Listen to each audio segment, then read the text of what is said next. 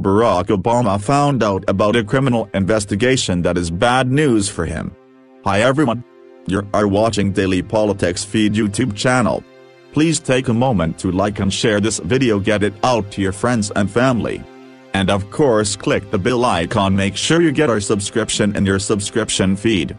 Barack Obama thought he could finally breathe a sigh of relief. For 2 years, Obama's allies wondered if the depths of their treason against President Trump would ever see the light of day.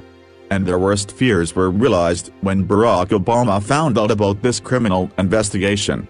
Attorney General William Barr's testimony before the Senate Judiciary Committee dominated the headlines. The fake news media focused on the irrelevant story about Robert Mueller, complaining that the media did not accurately report on his carefully crafted anti-Trump narrative.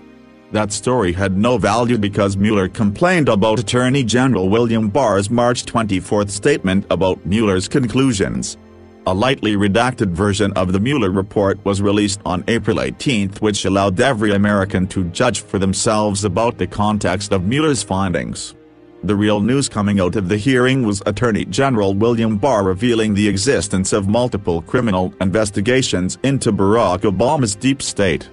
Chuck Grassley told the Attorney General that leaks undermine the ability of investigators to investigate, and that leaks to the papers while Congress's questions to the department go unanswered is unacceptable.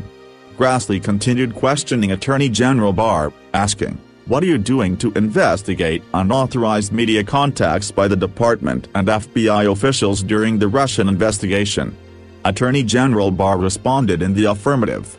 "We have multiple criminal leak investigations underway," the Attorney General told Senator Grassley. "When you're investigating leaks at the Department of Justice and the FBI, I hope you will include the Mueller team as well," Senator John Kennedy told the Attorney General. So what did you think about this news? Please share this news with your social contact and let us know your thoughts in the comments section below. And don't forget to subscribe to our channel, press the bell icon to get notified for daily news updates. I want to talk to you about my non-profit channel for a moment. Would you be willing to contribute $5 to our channel? With your assistance, we could fund VoiceOver. My channel needs more partners like you to help achieve our goals, and we'd greatly appreciate your help. Thank you for watching.